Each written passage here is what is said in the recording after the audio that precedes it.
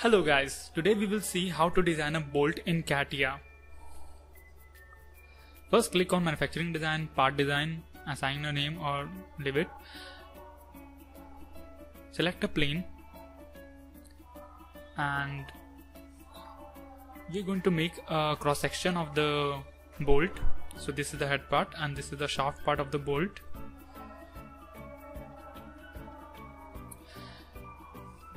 We will constrain it with some dimensions so it becomes a lot easier for us to know what amount of height and pitch we require for the threading work.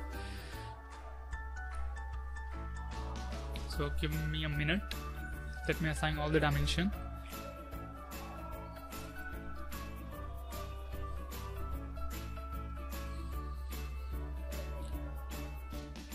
Now exit the workbench and click on shaft part and OK.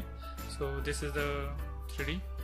So I just make a hexagon. I just want to make a hexagonal head. So for that, extend the profile toolbar rectangle, and here you can see a hexagonal. Just click on the center part at the origin and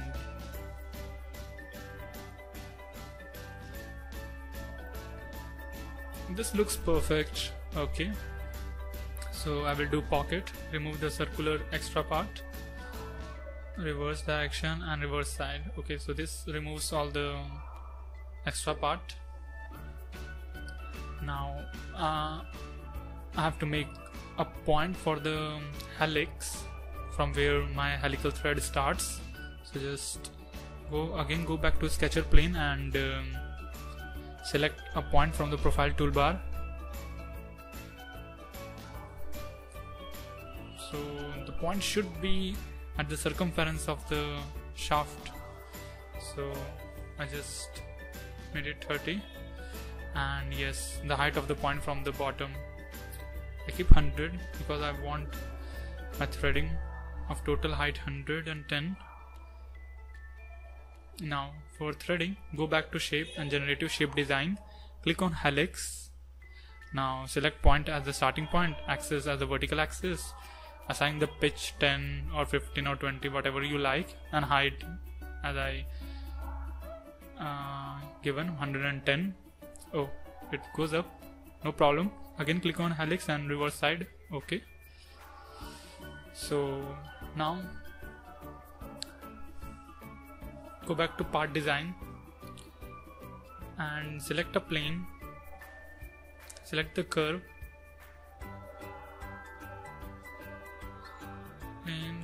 and click on the point so that the plane starts from the point.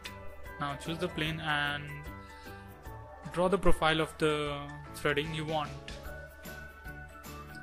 I'm going to make a triangular kind of a matrix threading. So I just make this line as the center line. Okay, so that I just have to make only one part, rest other part I will mirror it about this line.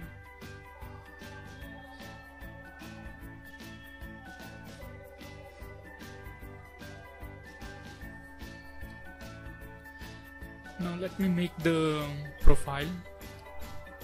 It seems fine. Okay, escape.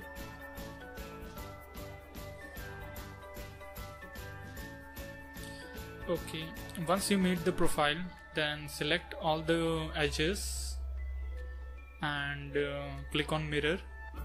Choose the green line as your mirroring line, and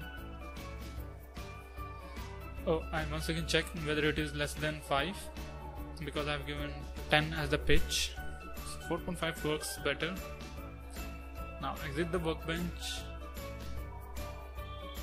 and click on slot. Choose pulling direction and click on the top plane for your reference. Merge slot ends, and here you have your threaded bolt part in 3D. It looks nice.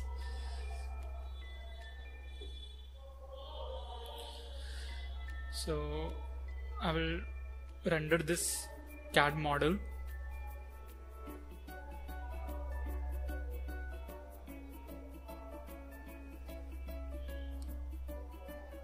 So change the display mode in apply material mode and click on studio button, that camera icon. Okay, and choose the resolution you want. 150 would be better, and click on the compute button. It will take a little bit time if you have a graphics card, but if you don't have a graphics card, then do not try this because it will take a lot of time to render. The more graphics card you have, the lesser time it will take. I have a 2 GB graphics card, so it will take a less time to render all this image. It will hardly take 10 to 15 seconds. So just wait for it 10 to 50 seconds.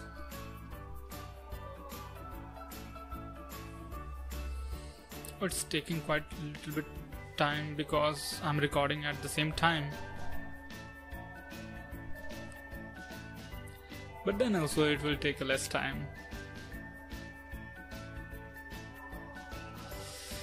So in rendering, what you basically see is the quality enhancement of the image, like the shadow effect of the head falling on the shaft part and the glow, the reflections, all this kind of a thing you can set also.